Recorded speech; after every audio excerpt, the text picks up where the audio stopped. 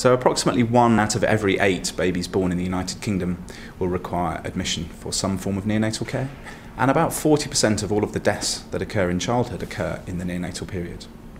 Despite being this important, actually a lot of the decisions that are made in day-to-day practice on a neonatal unit are not based on robust, high-quality evidence.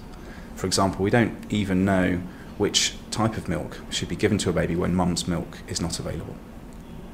In order to address all of the uncertainties that we have in neonatal care, we need a whole series of high-quality, robust, large clinical trials.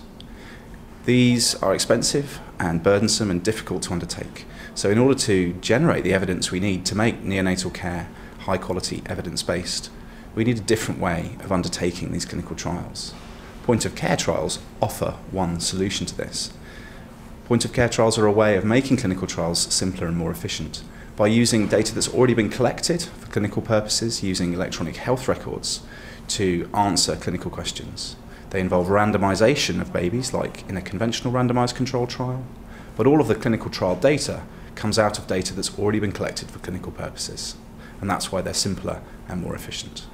So the background to this work is that we're very fortunate in the United Kingdom in that we have a national electronic health records system where all 200 neonatal units in the UK submit data into an electronic health record system, and data from this is extracted and held by the National Neonatal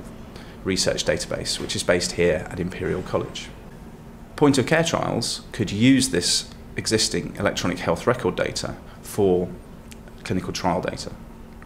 And this research set out to find how suitable this was and how acceptable this would be to the doctors and nurses who enter data into the electronic health record system at those 200 neonatal units across the United Kingdom. What this questionnaire-based study showed was that neonatologists and neonatal nurses and other neonatal clinicians are very keen on using this electronic health record data that's already been collected for the purpose of point-of-care trials. The overwhelming majority would be keen to take part in such trials, and interestingly, many of them felt that it would increase the satisfaction they have with the neonatal electronic health record system that exists in the United Kingdom if they knew that the data was being used for additional purposes like point-of-care trials. In other research we've conducted, we've also shown that parents and families are very keen on this approach and would really be very supportive of anything that speeded up the reduction in the number of uncertainties that face us when we deliver neonatal care. So 3 key messages from this work. The first message is that neonatal clinicians, nurses and other health professionals in the United Kingdom are overwhelmingly supportive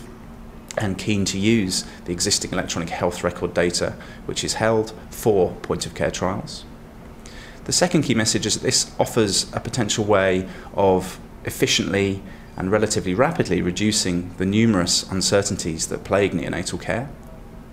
And thirdly, although satisfaction with the neonatal electronic health record system in the United Kingdom is generally very high,